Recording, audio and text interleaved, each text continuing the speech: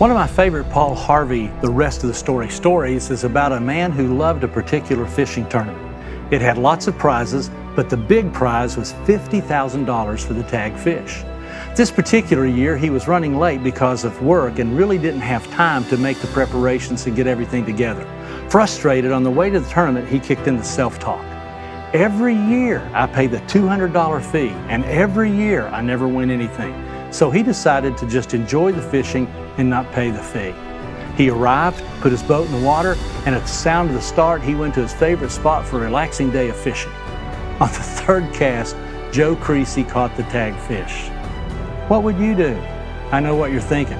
Slap that puppy in a live well, go to the station, pay my fee, go fish for a couple of hours, go back to the station, then it's show me the ticket, show me the fish, show me the money.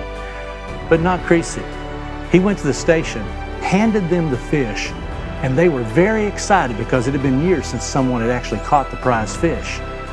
But then he told them, I don't have a ticket. I didn't pay the fee. So they basically said, no shoes, no shirt, no service. Creasy was left empty-handed. There was a taxidermist there who volunteered to mount that fish for him for free. Paul Harvey says that the rest of the story is that every time he sees the fish, it is a reminder to him of his failure to do what he needed to do.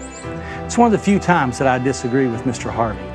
You see, I think that every time he sees the fish on the wall, it's not a reminder of his failure.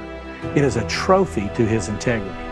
It's a trophy that says he could not be bought even for $50,000. We who come to Jesus belong to Jesus.